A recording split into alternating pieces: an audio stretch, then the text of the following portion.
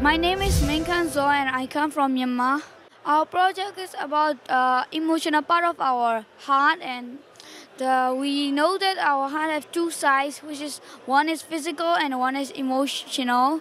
And we talk about that the emotional part of our heart is all concerned with our behaviors. When we do bad things, it will become darkened and darkened and we'll be a bad person.